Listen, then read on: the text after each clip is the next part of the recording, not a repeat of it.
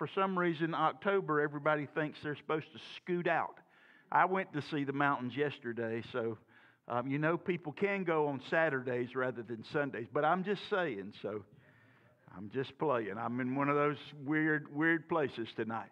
Y'all still have to love me in spite of that, right? Oh, thank you. And this, ma'am, I agree with you, and don't go too far, Pastor. I know how it works for sure. And this is Natalie. Do I remember her name? Natalie, we're glad to see you tonight. Everybody say hey to Natalie.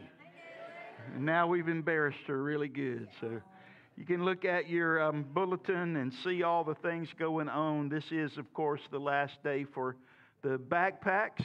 I know that Angela and others are going to be working hard to finish those up and get them where they need to be. So we'll get a report on that. But it looked like many more came in, I felt like, today. I'm really pleased with that. I want to also invite you to the annual meeting of our association. You don't have to be an approved messenger to actually come to the meeting. So if you'd like to come, it'll be great and a good crowd. Typically, it's many churches represented and many pastors, and so it's an enjoyable time. I really do like to be there. And trunk or treat, be ready. I hope you'll be praying for that. We want to do fun stuff, obviously, but we want the Spirit to be at work, and everything we do is intended to bring people closer to the Lord and more aware of the church and more interested in the things of the kingdom. So pray that way. Pray that God uses it, and there's a lot of people. Pray that Natalie will be here. I'm your friend, Natalie. It's okay.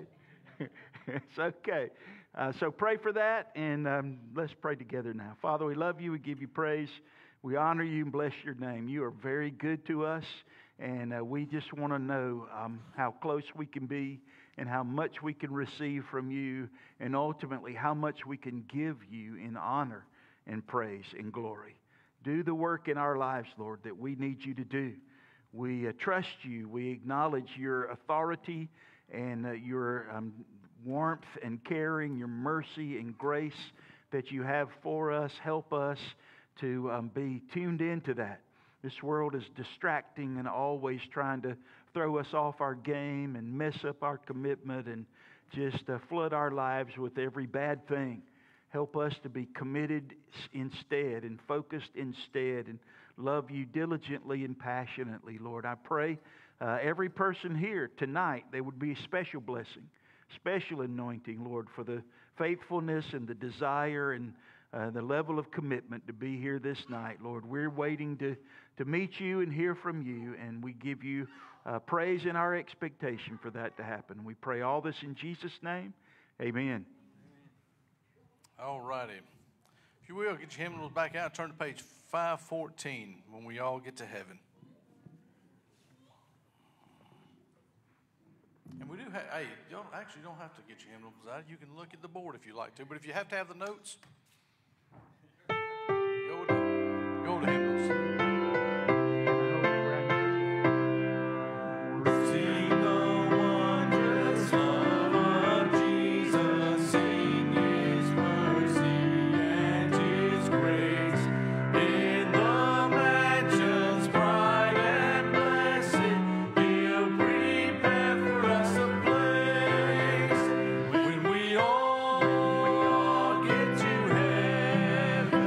What a day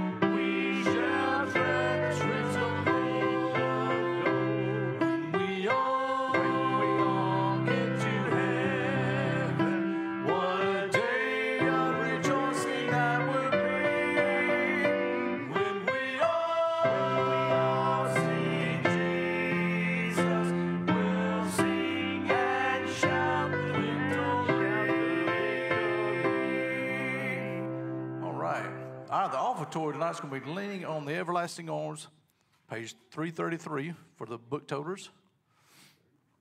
Book toters? Book toters. Hymnal My microphone. look writers. Hey, you sounded good though. Yeah, you did. I could hear you up here. You got a mic on. Why?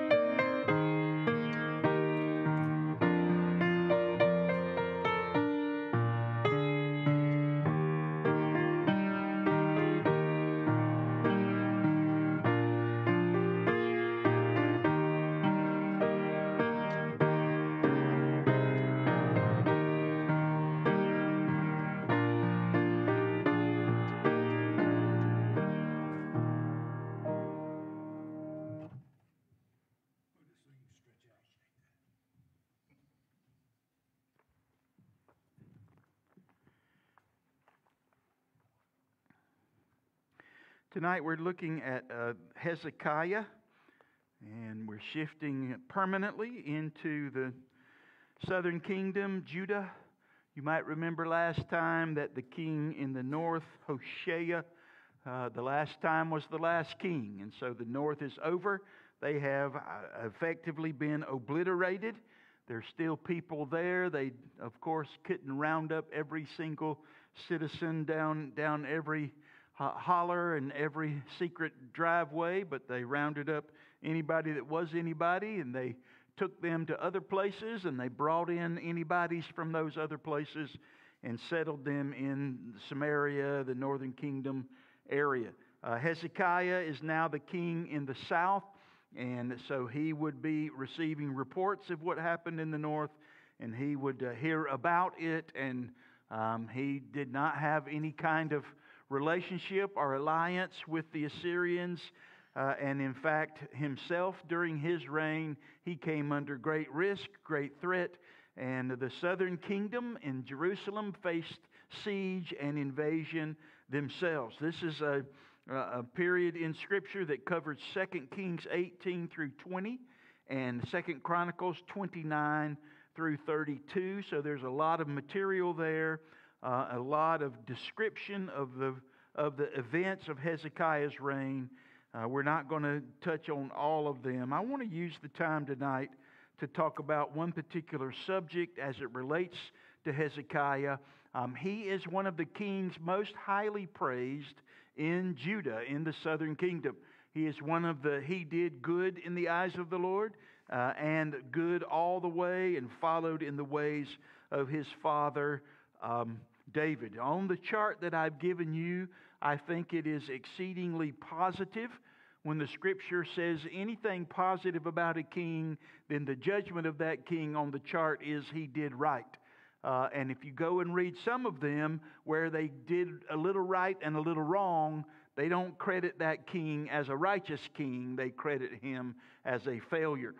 So many of the charts I've seen, only about 4 or 5 kings are listed as a righteous, a successful, a God-honoring king. On the chart that I've given you, there's 2, 3, 4, 5, 6, 7, 8 of them listed as he did right. And about half of those, the description is, he did right and followed the ways of his father David, but he did not. And then there are several items listed in his failure to uphold fully and completely what God had expected of him. But Hezekiah is one of the top 4 he did rights. Asa is one of those. Josiah is one of those. Hezekiah.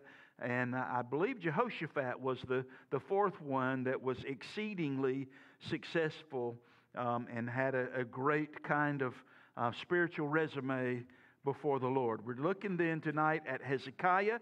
He is the king in Jerusalem during the time of the Assyrian domination.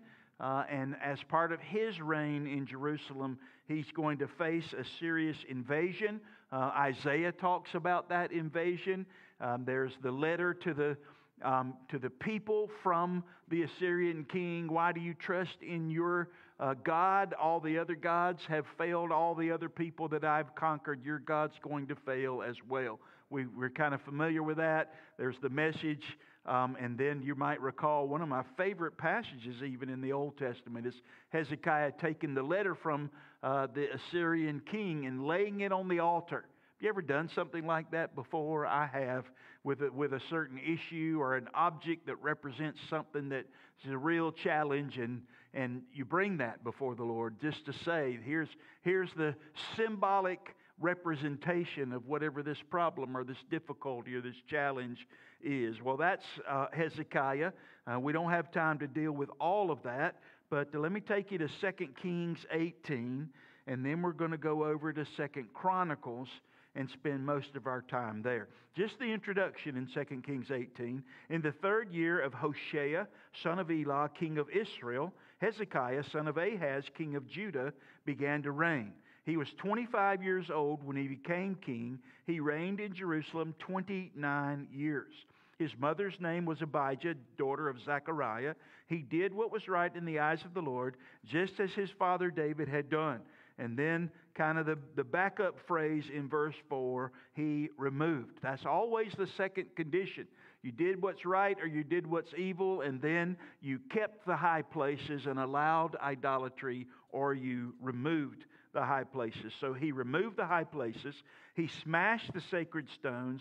He cut down the Asherah poles. He even broke into pieces the bronze snake Moses has made. For up to that time, the Israelites had been burning incense to it and even had named it Nehushtan. They named it and idolized it, and they were worshiping it. Verse 5 says, Hezekiah trusted in the Lord, the God of Israel. There was no one like him among all the kings of Judah, either before him or after him. That is a high measure of faithfulness. He held fast to the Lord and did not stop following him. He kept the commands the Lord had given Moses. I think that's a reference to Uzziah, who is Hezekiah's grandfather, I believe is where he was in the line. No, great-grandfather. And you might recall Uzziah was very successful until a certain point where he decided, I can do whatever I want. He thought he would become the priest. So he was faithful to the Lord until, or at that certain point.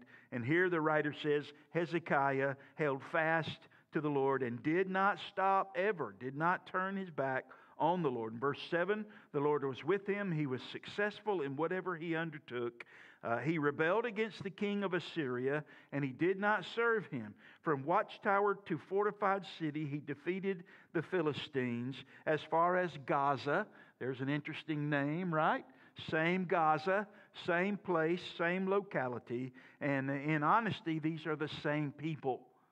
The same people, the Palestinians today, are derived from numerous kinds of migrations, in and outs, ethnicities, and yet still it's the same location and the same general reference to the same people. So they were enemies of Israel even back to this time and before.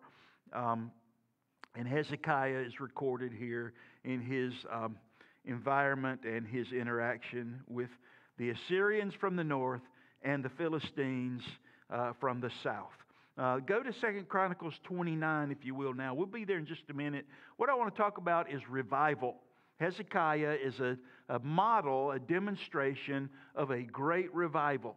I think that Hezekiah is the one that by himself added about 100 years to the life of Judah. The Assyrians are on the move. They've defeated everybody. 185,000 Assyrian soldiers are on the doorstep of Jerusalem. They're ready to wipe out Judah. God has already pronounced judgment against Judah. And I think Hezekiah single-handedly rose up against the forces of evil and said, we are going to call on the Lord. We're going to be faithful. We're going to dedicate our lives to the things that are right. And because of that, the Lord relented. Judgment had been pronounced. Judgment was right outside the door, and he saw the heart of Hezekiah and the heart then of the people in response to Hezekiah, and God's judgment was withheld. Not forever. In fact, looking at the chart of the kings, you see Hezekiah's son Manasseh, who turned out to be one of the most evil of all of the kings of Judah, and then his grandson Ammon, also evil. Josiah was the last decent king in the lot. He died very young, and then the rest of them were nephews and sons of Josiah, and a brother, and it just all kind of collapses at that point. But there was something about Hezekiah.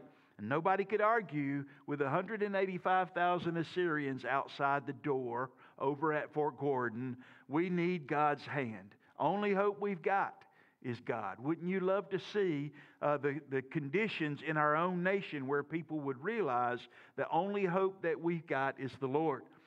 What I'm really terrified by in that statement is things have to get pretty bad for people to say the only hope we've got is the Lord, especially with how much wickedness there is and how much perversity there is and how much idolatry there is in the world, in our nation. People will love anything, it seems, before they would turn their hearts to the Lord and love Him. But here it's happened. Hezekiah has called out for a revival, and Hezekiah is a great model for me to say to you, we need revival. We need revival. And you know, of course, I'm not talking about the 3-day meeting you write on the calendar and you try to look up somebody to get on the schedule that everybody's going to like and you're going to feel safe about letting them in your pulpit.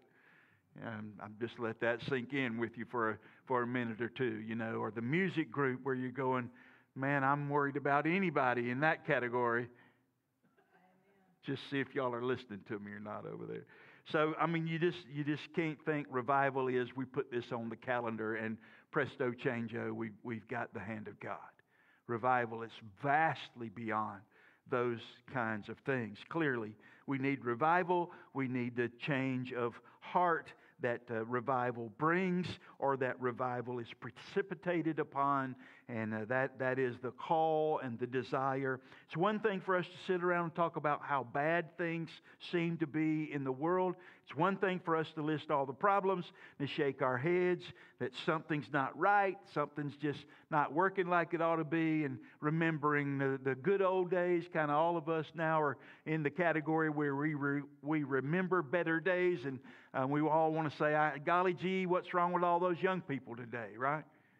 Y'all just had this conversation today, I can tell already. So that's one thing. I understand having those conversations. We have those conversations with 420-somethings now. Our progeny are all in their 20s, and our grandkids are all, you know, what's their future going to be? How is this world going to be in their lives? I know all of us with grandkids think this way. So that's appropriate, that's understandable, but having a heart for revival is a completely different awareness and commitment and desire.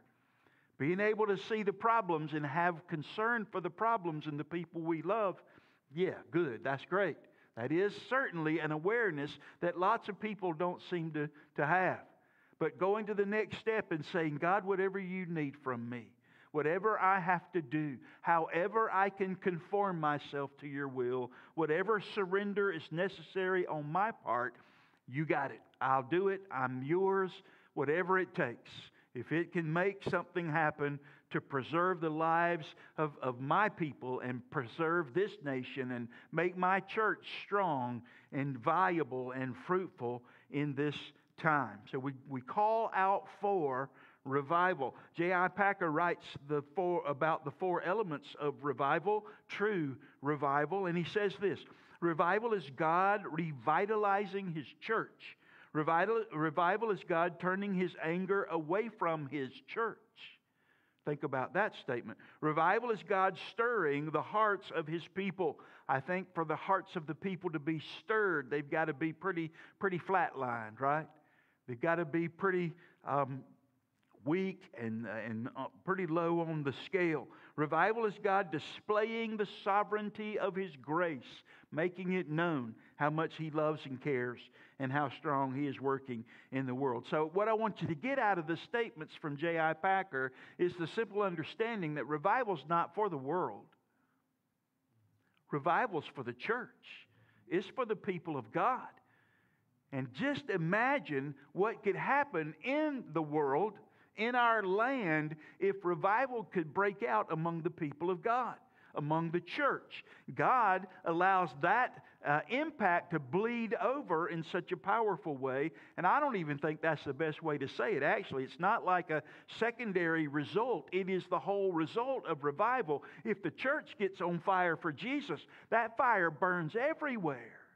And the world is strongly impacted all over the place. But this only happens when God is able to work, and we have to be in the right place before God is able to work. So it's a point of drastic change. Revival means I turn my back on whatever is, and I give myself to what could be, what God could actually do. You know, the Bible is filled with reports of events, bold, dramatic, and historic events. One of those is what's going on now during Hezekiah's reign, and I think it's directed right at Hezekiah's heart. And I think the message really is, here's how I could use any leader who would choose to stand for what's right and who would surrender his heart to me. If we had a leader like that today, that could be the kickoff. That could be the spark that actually could start revival. Could you imagine a president doing an Oval Office address and sitting behind his desk and not giving some wishy-washy, namby-pamby speech about religion or God bless America, but come and say, you know what? Everybody in America needs Jesus in their hearts. And the Bible says that you ought to repent and ask Him to forgive you of your sins. They could use Revelation 3:20, where we were at this morning.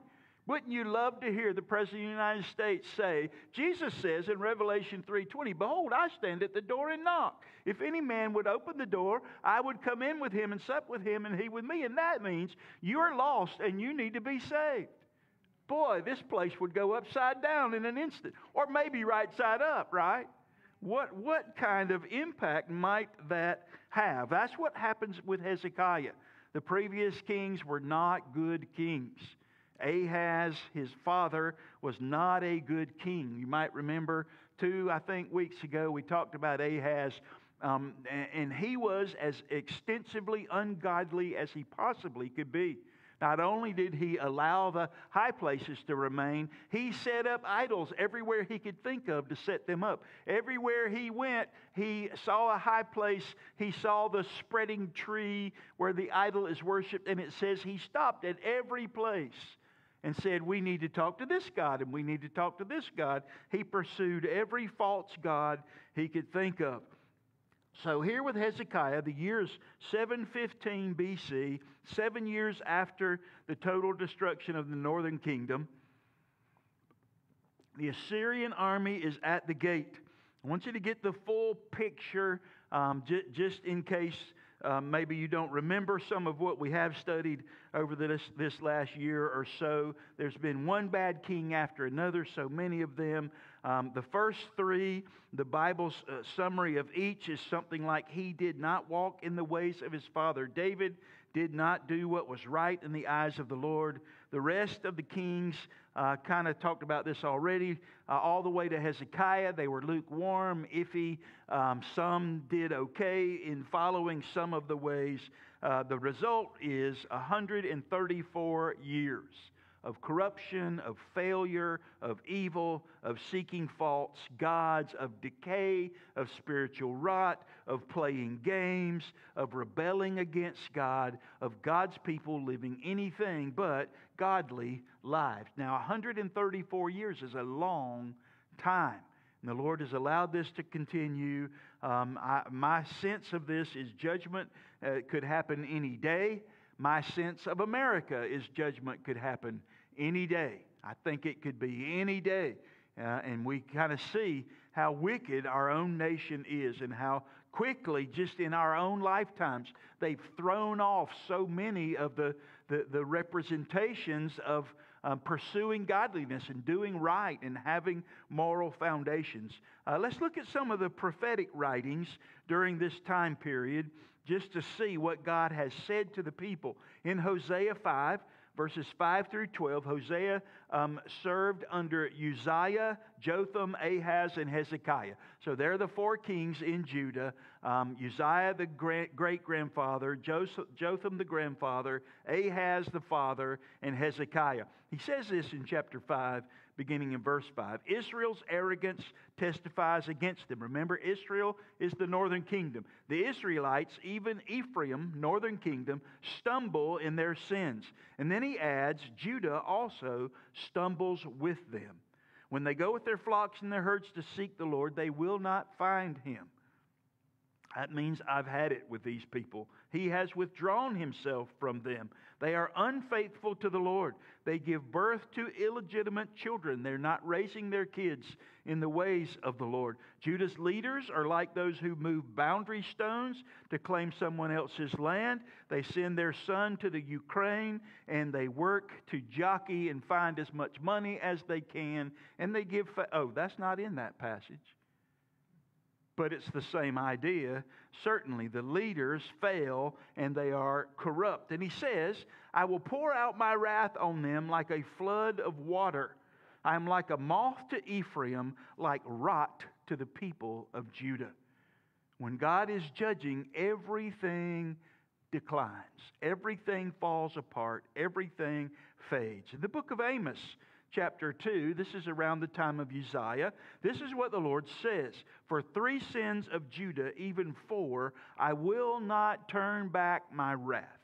Because they have rejected the law of the Lord and have not kept His decrees, because they have been led astray by false gods, the gods their ancestors followed, I will send fire upon Judah. Does that not sound like every king that we've studied to some degree? And the prophets are acknowledging these are the things that you are doing that God cannot stand, and He is pronouncing judgment. You follow every foreign and false god, fire is coming. The book of Isaiah, 66 chapters of Isaiah under Uzziah, Jotham, Ahaz, Hezekiah. Chapter 1, verse 4 kind of sets the tone, and the whole rest of the book follows that tone. Ah, sinful nation, a people loaded with guilt, a brood of evildoers, children given to corruption. They have forsaken the Lord. They have spurned the Holy One of Israel and turned their backs on Him. So every time the Lord comes to these people, He comes with warning. He comes with challenge. He comes with directness. Here's what you have done. This is wrong. It is contrary. It is an abject rejection of the truth of God. And what we're seeing here is not some obscure or distant or shocking kind of event. It's laying a pattern of human history. It's laying a pattern out of how people act and how strongly they have to constantly be testing, evaluating, challenging, examining, understanding themselves. In truth, this is the same thing that we are up against today. The same kind of issues. We are the people of God, and it seems more and more we have abandoned Him. It's easy for us to look at the world and talk about how bad the world is. Sometimes it's not so easy to say, wait a minute, the challenge God is directing is not at the world, it's at the people of God. The very people who would call out to Him or say His name or declare their allegiance to Him. You know, I got my baptismal certificate. I'm on the team. My name's on the roll at Fort Creek Baptist Church, and I come every Sunday. Every Sunday. And yet God says, here's what you've really done. Here's what's really happening in your life. Here's the true condition of your soul. There are churches today that have rejected the Word of God. That's not a new thing, by the way. It's been going on a long, long time, but it's like whatever the latest fad issue where the world says, no, you can't believe that anymore. There's always a collection of churches. I was going to say a handful, but it seems like more than a handful. A collection of churches that will say, oh, if this is what the world says, this is what we better do. And where is their allegiance? What is their ultimate value system? There are Christians that have abandoned righteous living. They still go to church and they still believe what's in the book. They just don't know what it is anymore. And they're in love with everything the world offers them. They don't hesitate to say, maybe we ought not, maybe we should not. This family's not going to do that and go there and talk that way and think this way. There's lots of Christians who don't even process what it means to live a godly life.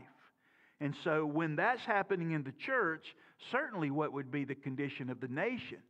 God's judgment comes against God's people first. Yes, it will also affect all of God's creation ultimately.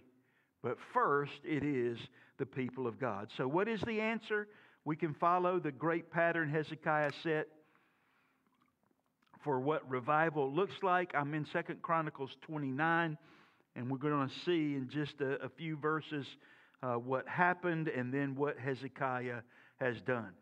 29, 1 through 6, Hezekiah was 25 years old when he became king. He reigned in Jerusalem 29 years. Same as 2 Kings 18. His mother was Abijah, daughter of Zechariah. He did what was right, just as his father David had done. Then we get some more details. In the first month of the first year of his reign, he opened the doors of the temple of the Lord and repaired them. Do you imagine? This is the temple of the Lord, and Ahaz, his son, had built idols everywhere and had bolted the door of the temple shut. So please understand the drastic nature of that. It's not serve whatever God you want. It's serve whatever God the world offers, but this God you may not serve. The God who made us a nation, the God that our forefathers identified with, the God of whom we have all these stories of power and blessing and the call upon Israel, you may not serve Him. And they closed the door of the temple and bolted it down. And so Hezekiah, right from the beginning, opens the door. I want to know what the influence was. We're not told in Scripture what got Hezekiah to this point. He's 25 years old. I know some 25-year-olds. They don't think this way. But Hezekiah, the first thing he does upon taking the throne, open the temple. Clean out the temple. And so he makes this his mission. He brought in the priests and the Levites, assembled them in the square on the east side, and he said, "Listen to me, Levites. Consecrate yourselves now. Consecrate the temple of the Lord, the God of your ancestors." There's the reflection. This is our God. We are His people. We were raised this way. It's where we've come from. It's who we are. Remove all the defilement from the sanctuary. You remember the altar that came from the Syrians that Ahaz had constructed, and then he moved stuff around in the temple and placed this idolatrous altar in the place of where the sacrifices are made. So he's saying, we're going to clean this place up, get it back in operating shape. Verse 6, our parents were unfaithful. They did evil in the eyes of the Lord our God and forsook Him. They turned their faces away from the Lord's dwelling place and turned their backs on Him. That is total rejection. We reject the Lord. We reject the symbol of the Lord's presence, the temple. We reject the worship of the Lord through the sacrificial system. We reject the word of the Lord, which is the laws and the statutes and His teachings. We don't want any of that. We'll go after all the crazy stuff that has the sensuality and the idolatry and the passions and the pleasures like all the rest of the world. But we don't want what God wants to do or who He is or how He would work. In 2 Chronicles 29, go down to verse 35, and you can see the outcome at this point. There were burnt offerings in abundance, together with the fat of the fellowship offerings and the drink offerings that accompanied the burnt offerings. So the service of the temple of the Lord was reestablished. Hezekiah and all the people rejoiced at what God had brought about for His people, because it was done so quickly. This is a Nehemiah kind of victory. You remember, Nehemiah went back to Jerusalem, and it had been sat in disrepair and in defeat for so many years. And Nehemiah's like, what are you people waiting on? And just in a couple of months, they rebuilt the walls in the face of great opposition. This is a great victory, and the people recognized the great victory, and all of the people rejoiced. This is the power also of a leader. Hezekiah says, here's what we're going to do. It was kind of like a like it or not.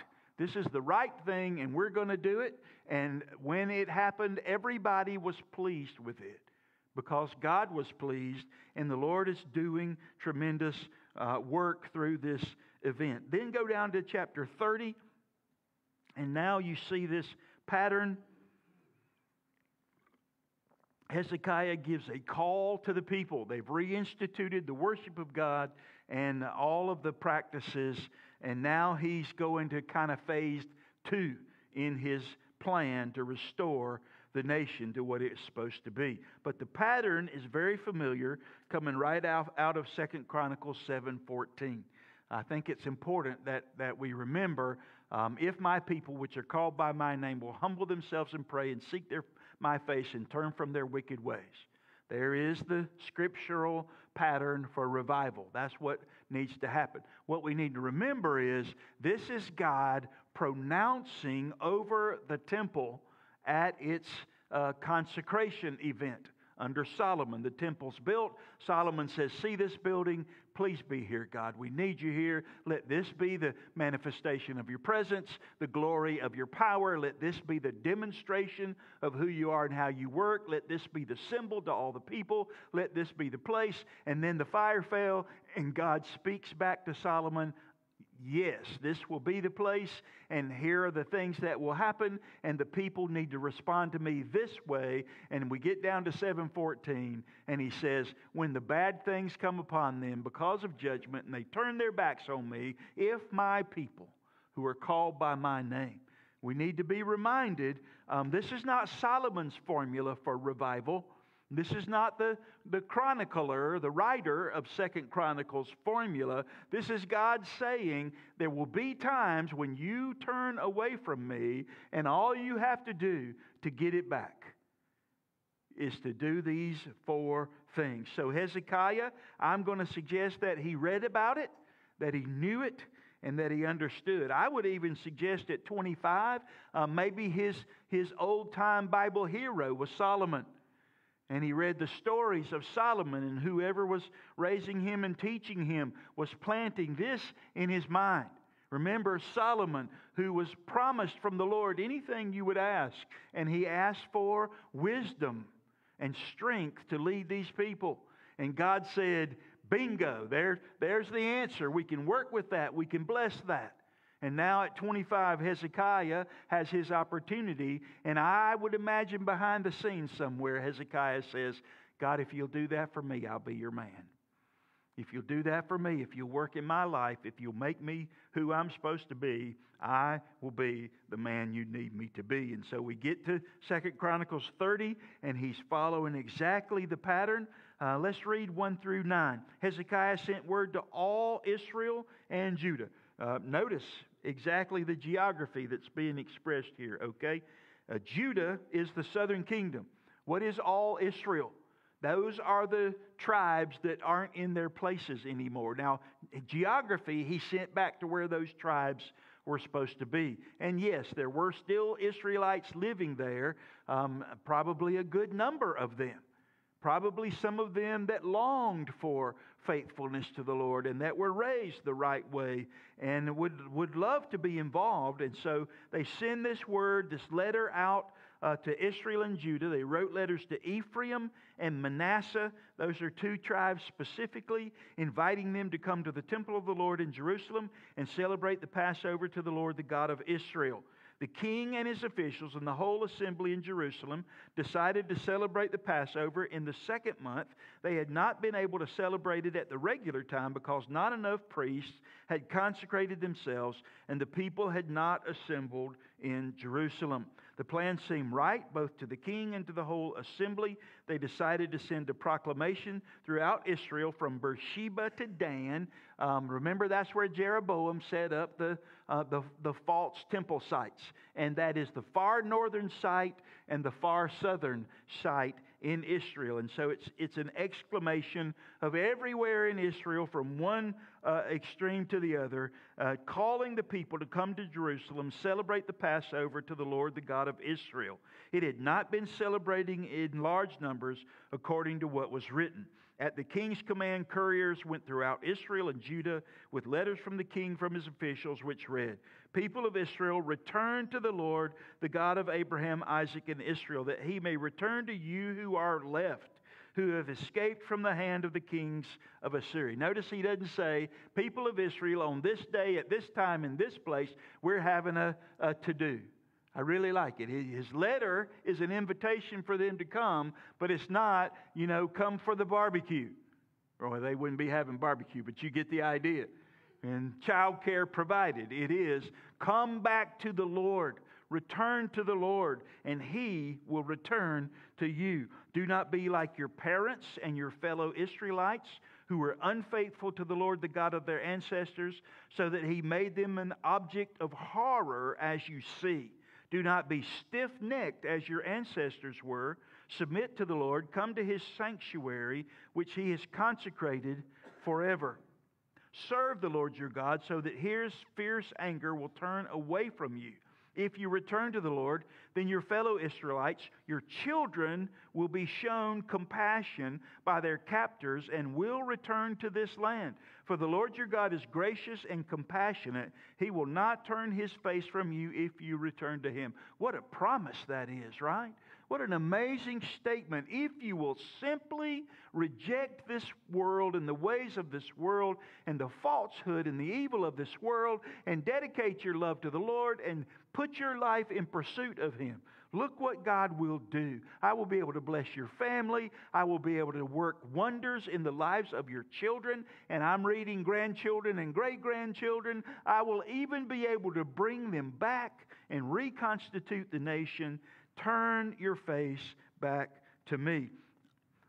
So I want to look at exactly what Hezekiah is asking here. And just in the few minutes we have, line that up with the 4 out of 2 Chronicles 7:14. First, he gives them this call.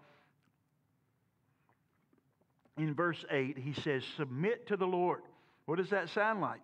Sounds like the first one in 2 Chronicles 7:14, which is humble yourself. Humble yourself. Submit to the Lord. It's the understanding where you look in your own heart and say, something's wrong. This is not what I want. I'm hitting myself in the head with the hammer. And why did I keep doing this? Spiritual metaphor, but you get the idea, right? Why do I keep bringing failure into my life? Why do I keep going after whatever the world says and keep stumbling over it? To humble yourself is to say, I got to find a way to fix this. I need to turn back to the Lord. I need to submit to Him. We always get this mindset. I think it's one of the great evils of Satan, where we can evaluate ourselves and come out looking pretty good. In fact, we're really skilled at deciding what's wrong with everybody else and why that makes me okay. The problem is everybody else is looking at what's wrong with you and why that makes them okay. It's funny how well we can see other people's sins and failures and problems and shortcomings. You got to turn that around and be able to say, here's my problem, God. I seek your hand and your power and your salvation and your hope, not only for me, but for my family, for my children, for my grandchildren. And so I humble myself. I turn myself over to you. And then verse 6, he tells them to return to the Lord, the God of Abraham, Isaac, and Israel. I think that is lining up with prayer. If my people will humble themselves and pray, I think that the connection in returning to the Lord is restoring the relationship. I'm not sure we understand well enough that prayer is the relational element of our Christian life. Prayer's not my get it now list. It's not my, rub the genie or the bottle at least, and then you get your 3 wishes. Prayer is me and Jesus in deep relationship, me growing closer and closer to Him. If you're going to have anything to do with Him, certainly if you're going to know Him, you have to be in conversation with Him. Notice I said conversation. That's what prayer is. It's not you doing all the talking. You listen, you receive, you grow, you understand. If there's an estrangement in a relationship that you have, if there's a need for reconciliation with anybody else, somebody in your family, somebody that's a neighbor, it's amazing how many people live with a neighbor next door across the street and they hate each other. What do you have to do to fix that? The requirement starts with, could we sit down and talk, please? This is prayer. I want to return to the Lord. I need to start talking to Him and connecting with Him. He says in verse 8, come to the sanctuary, come to the place where God said He will meet with you. If my people who are called by my name will humble themselves and pray, what's number 3? Seek my face. Seek my face. Come into my presence. The heart that is prepared for revival is one that will place all of its eggs in one basket. I take everything I've got, everything I want, everything I believe, everything I'm hoping in, and I lay it before the Lord. It's all about my relationship, and I need Him. That basket is our earnest, gut-wrenching quest for God. Our desire to be with Him and before Him. Only when we get serious about being where God is and doing what God wants and becoming completely conformed to the image of Christ can we expect Him to bring revival like we really hope for revival. God's only going to work when He knows you are in it all the way, both feet. You dive in head first. You're sold out, absolutely committed. You're determined that this is what you want. What would happen if your birthday came up and they were throwing a party for somebody else? Would you go to that party? What if you got there and the cake had that person's name and all the gifts were for that person and they sang happy birthday, I don't know, to Bob, and you're sitting there going, I don't even know who Bob is. Why are we doing this and calling it my birthday party? But this is how we treat God, right? I mean, we come to God's house and sit before God's book and expect God's Spirit to be here, and we're in 1,000 different places. To seek the Lord really means I have to absolutely and totally plug in to who He is and what He's about and where He is working. We desperately need the vital presence of the Lord. Come to the sanctuary. Verse 7, he says, do not be like your fathers and your brothers who were unfaithful to the Lord. He mentions several things that used to be or that should never be. And what he's telling them is, turn from your wicked ways. There's number 4. Turn from your wicked ways. The prophets recorded the great sinfulness of 134 years.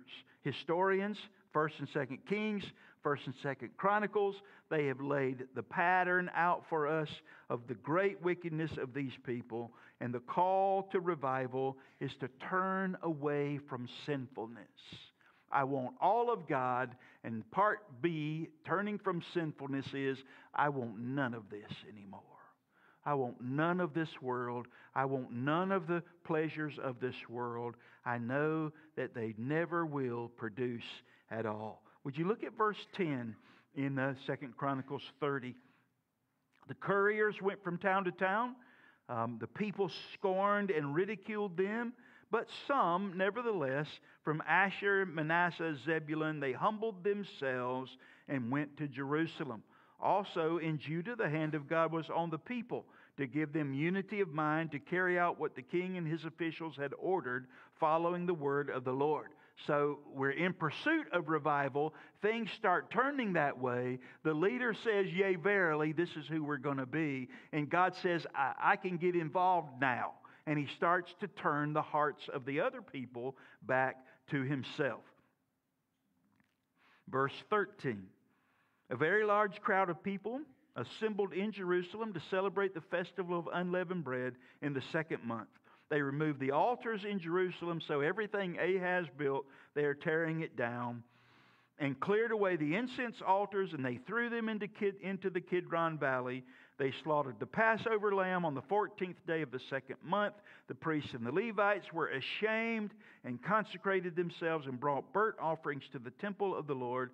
They took their regular positions as prescribed in the law of Moses, the man of God. I'm sure they had to look it up. They had their little handbooks and their charts. Where were we supposed to stand? I can't remember. Oh, yeah, that's page 137, section B, paragraph 2-5. And so they had to figure out what they're doing, and they're so excited about this.